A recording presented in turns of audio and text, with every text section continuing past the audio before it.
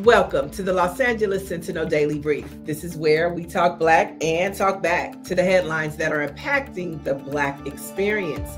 I'm Niele Anderson, and here's what you need to know for today.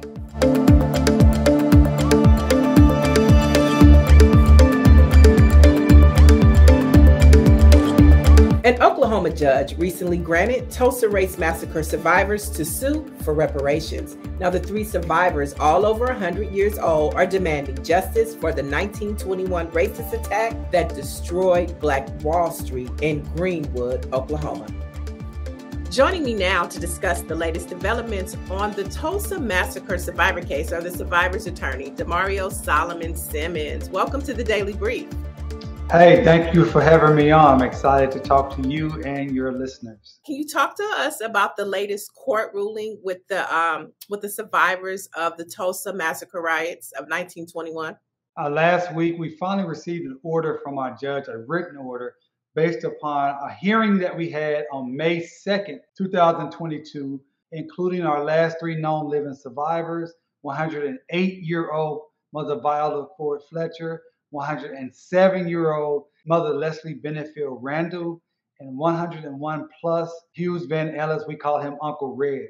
We had an outstanding, powerful hearing in front of our judge, Judge Caroline Wall here in Tulsa County. And she ruled from the bench, which is unusual, stating that a portion of our case could move forward. But we were waiting on her written order to give us the specifics of how we move forward. We received that late last week, and it confirmed that our three living survivors, their case will move forward to represent our entire community. This is the first time in history, anywhere in the nation, where a case related to a race massacre from 100 years ago, where Black people's communities been destroyed, is going to be adjudicated in a court of law. Many African Americans didn't even know about Black Wall Street until the 100th anniversary. But now we know. And now we're being more educated. But you also started the Justice for Greenwood Foundation. Can you talk to us about that? Well, first, let me just start, man. You said people didn't know about Greenwood and the massacre. I was one of those people.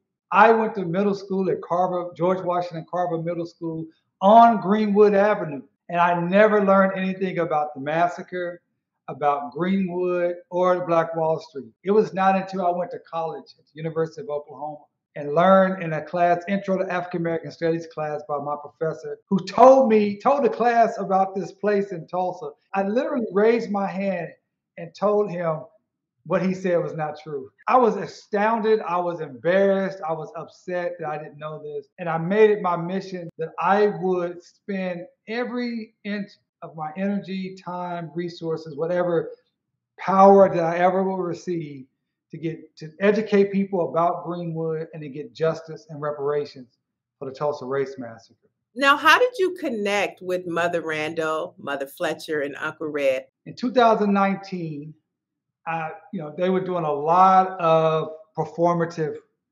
discussions and activities here in Tulsa, gearing up for the Tulsa Centennial, because they wanted to utilize our pain, our destruction, the massacre that was perpetrated by them on us, to enrich them. And then I talked to my buddy, another Los Angeles guy, Professor Eric Miller. He's a professor there at Loyola Marymount. He had testified at Congress about H.R. 40, which is the bill for reparations, to study reparations nationally.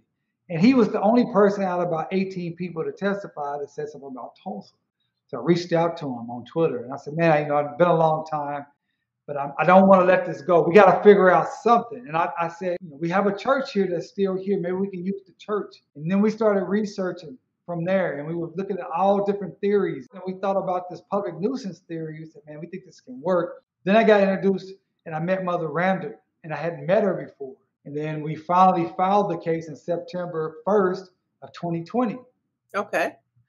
But right before I filed the case, I learned about Mother Viola Fletcher on TV.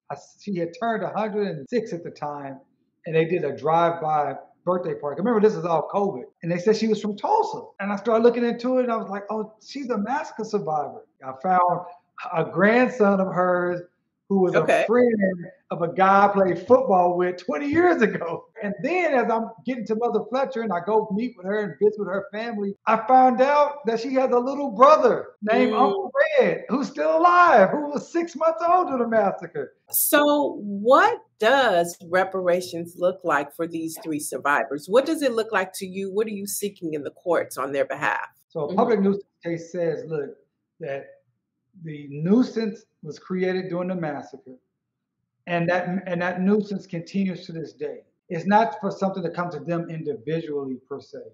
It's something that comes to the entire community.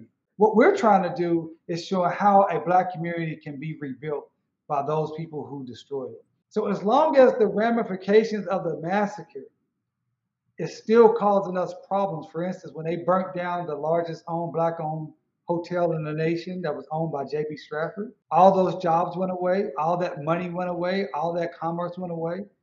So they still have an obligation to rebuild what was destroyed. We were seeking a holistic, what we call an abatement plan. That's the legal terminology. You could call it reparations. We wanted a victims' compensation fund for those survivors and descendants. We wanted land restoration like what happened down at Bruce's Beach, which I was out there in June and got a chance to go up to Bruce's. I was just about to bring it up. It's reminiscent of the process of those individuals from Bruce's family getting the justice that they so right.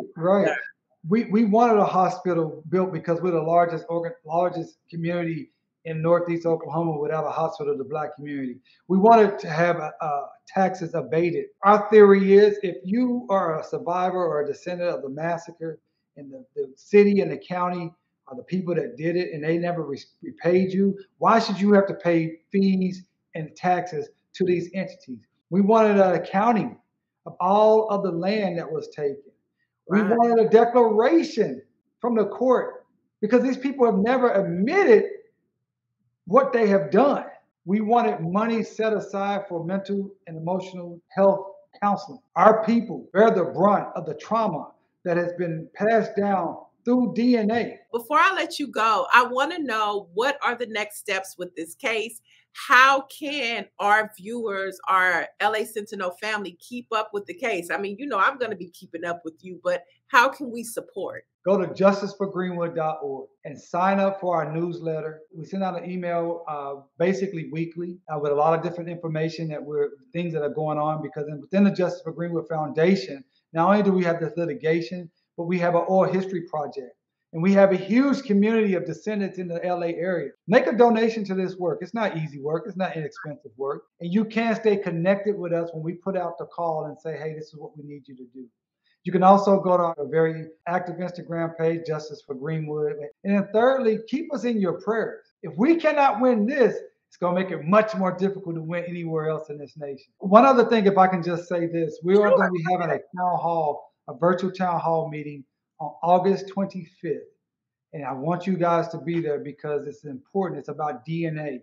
They denied that a mass grave existed for 85 years. They finally had to admit that the mass grave existed. And so they exhumed 14 bodies. And then they said, well, we want to identify these individuals and we got DNA, but we need Black Tulsans to give your DNA so if we can connect you to these individuals.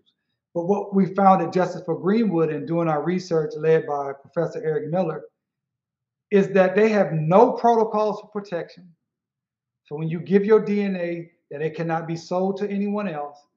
Also, you give your DNA, it can be subject to a warrant, and they can get anyone in your family for any crime. We should not be participating in those type of programs without proper safeguards, because we know that law enforcement is racist. We know that law enforcement is discriminatory, and we know that they will use our information against us in a discriminatory and racist manner. Not only that, when you said DNA and these things, I thought about Henrietta Lacks, and it's just so much injustice that Black people have suffered at the hands of white supremacy and white oppression. So I just want to thank you for your work. Like I said, open door policy, and we look forward to having you back. Thank you so much.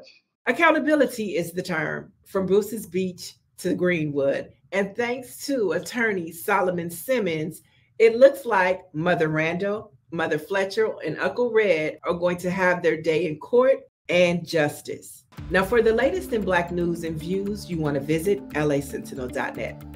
I'm Niele Anderson, and you have just been debriefed.